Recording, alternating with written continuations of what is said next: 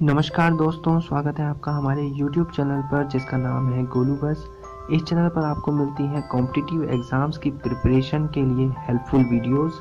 तो यदि आप हमारे चैनल पर नए हैं तो हमारे चैनल को सब्सक्राइब जरूर करें ताकि आने वाली सभी इम्पोर्टेंट वीडियोस की अपडेट आपको मिलती रहे।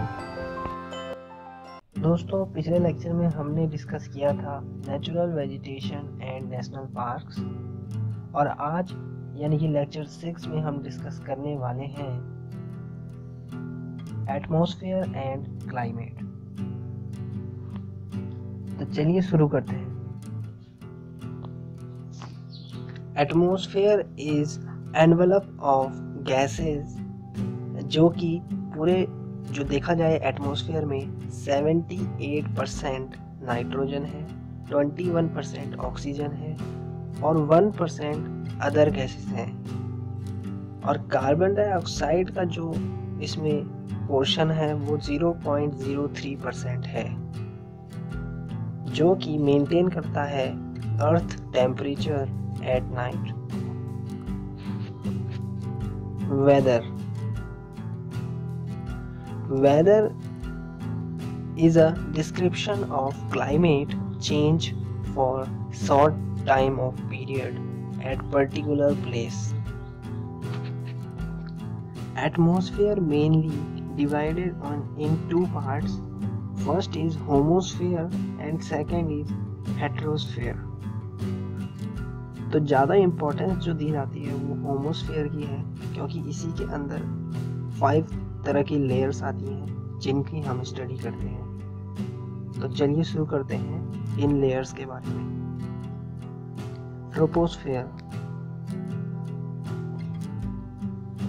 It is a dense layer of atmosphere, और ये बहुत इम्पोर्टेंट हो जाती है क्योंकि इसी के अंदर weather phenomena like cloud formation, snowfall, rainfall जैसी चीजें इसी लेयर के अंदर होती हैं।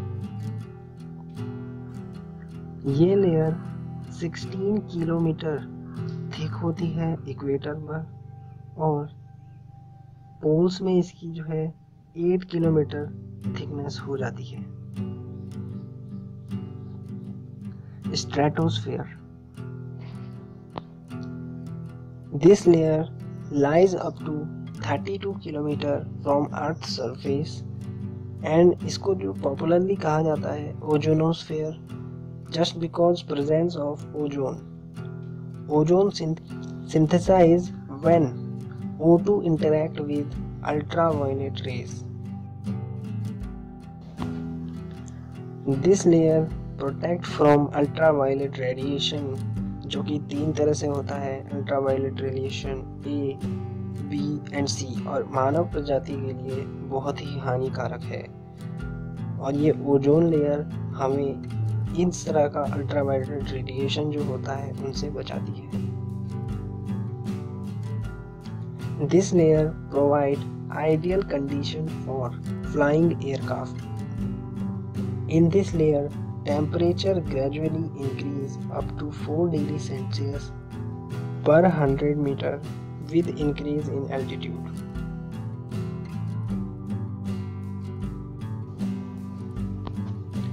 Mesosphere, this layer present up to 80 km up to Earth surface. It shows temperature minus 92 degrees Celsius to minus 110 degrees Celsius with increase in altitude. Thermosphere, this layer absorbs X-rays and ultraviolet rays which gradually increase temperature 1480 degrees Celsius, known as thermosphere, and due to absorption gases, molecule break down to form ions, known as ionosphere. This layer reflect back radio waves back to the earth to maintain distance communication. Exosphere, it is the last layer lies beyond 400 km. This layer helps only in destroying falling meteorites। तो दोस्तों ये थी हमारे atmosphere की 5 type की layers जो कि आती है होमोस्फेयर में। और हेट्रोस्फेयर का डिस्कशन इसलिए नहीं किया जाता है क्योंकि हेट्रोस्फेयर में जो गैसेस होती हैं वो अनइवन फॉर्म में होती हैं, यूनिफॉर्म नहीं होती हैं। और होमोस्फेयर की जो ये 5 लेयर्स हैं इनका डिस्कशन हमेशा किया जाता है। अब बात करते हैं winds.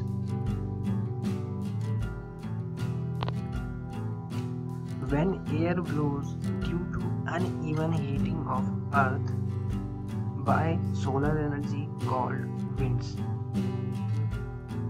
Trade winds. In German language, trade means to blow. Trade signifies a definite path. This winds blows from 30° north latitude and 30 south latitude. In northern hemisphere, it is called northeast trade. In southern hemisphere, it is called southeast trade. ये permanent winds होती हैं या regular winds भी इन्हें कहा जाता है। These winds changes due to southwest monsoon at 0° doldrum. It is not important for trade ships. Westerlies. These winds blow from west from subtropical high pressure belt to equatorial low pressure। और इसके example है roaring 40s, furious 50s and सर्किंग 60s। Polar easterlies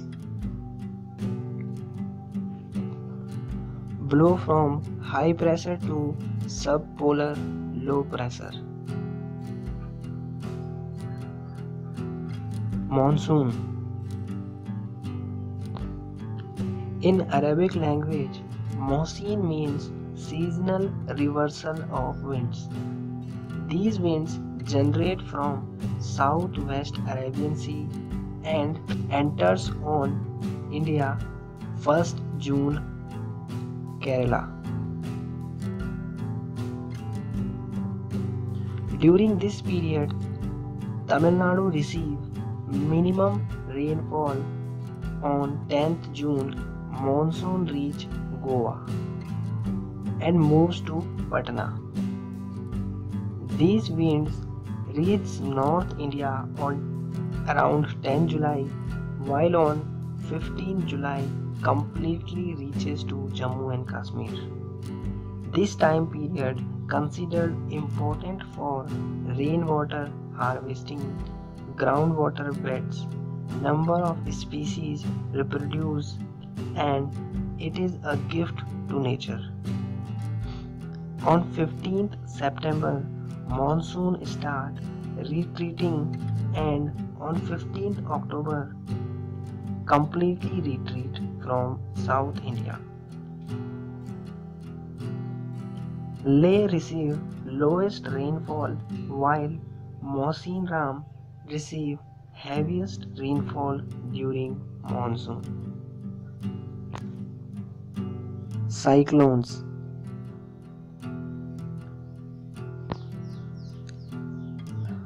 In Northern Hemisphere ये जाना जाता है anti clockwise cyclone के नाम से, जबकि सदर्न हेमिस्फीयर में इसे क्लॉकवाइज साइक्लोन कहा जाता है। इनकी average speed 119 kilometre per hour तक हो सकती है।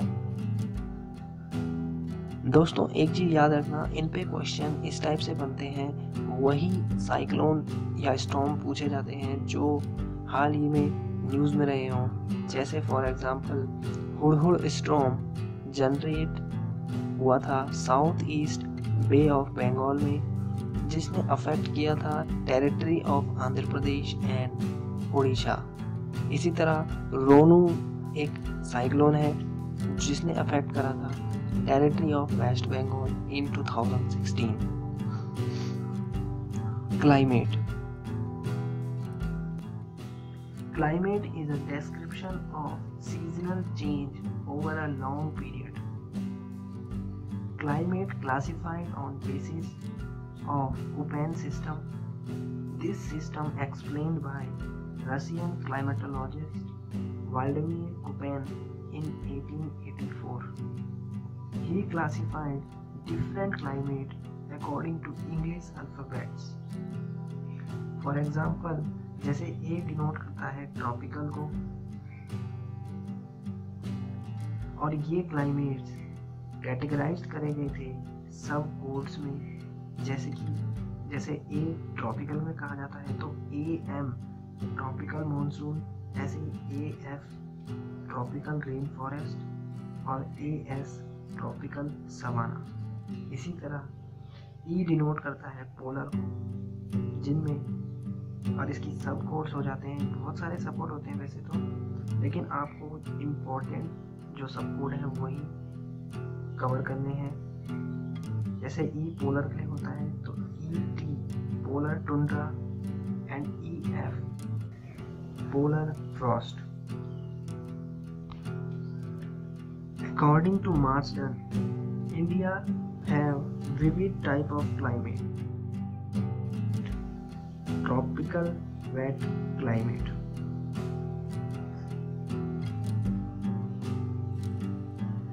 This type of climate found in Malabar coast, Western Ghat, Eastern Ghat, Lakshadweep and Andaman Nicobar.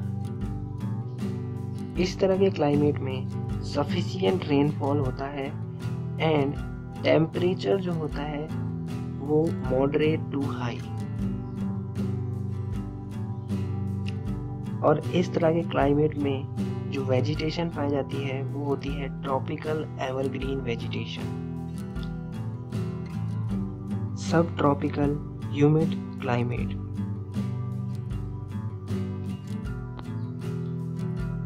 इस तरह का क्लाइमेट जो देखा जाता है वो देखा जाता है north India and north east India में, और यहाँ भी सफिशिएंट रेनफॉल होता है from May to November.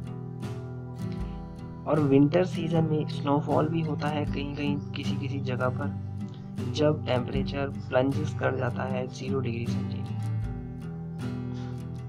Mountain climate. This type of climate mainly found in Himalayan region and hilly areas. As increase in every 100 meter, temperature plunges to 0.6 degree Celsius. इस तरह का temperature जो है वो high से लो की तरफ जाने पर इंक्रीज होता है इन एल्टीट्यूड, और वेजिटेशन भी जो है वो चेंज होती है from tropical to tundra. Tropical dry climate. इस तरह का क्लाइमेट जो देखा जाता है mainly Rajasthan, Gujarat and western Punjab, Karnataka और तमिलनाडु।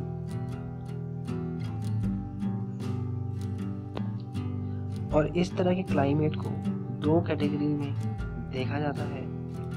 पहली कैटेगरी होती है डेजर्ट क्लाइमेट और दूसरी कैटेगरी होती है स्टेपी क्लाइमेट।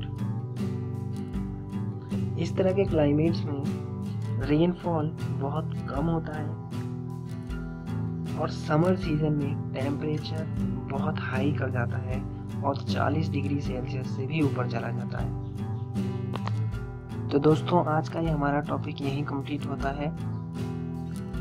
दोस्तों अगर आप हमारे लेक्चर पहले से देख रहे हैं तो आपको मालूम होगा अभी तक हमारे 5 लेक्चर्स इससे पहले कंप्लीट हो चुके हैं और लेक्चर नंबर 6 आज हमारा कंप्लीट हुआ है,